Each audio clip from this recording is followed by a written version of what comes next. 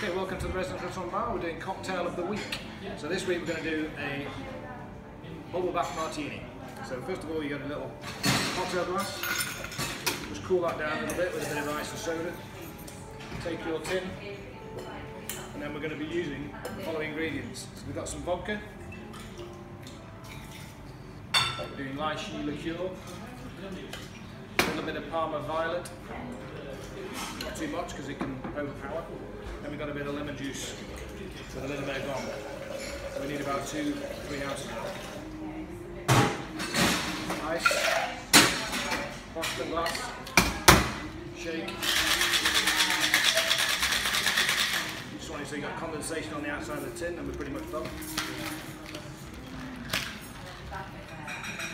Discard the water. Then we want to strain this into this particular glass, and then we're going to use a vanilla foam. So this is made with egg white, vanilla essence, vanilla pods. Then we give it a nice little bubble bath martini finish.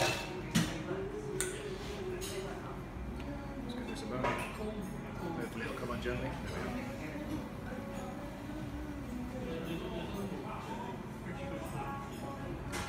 go. There's your vanilla foam, and then you garnish. Little rubber duck.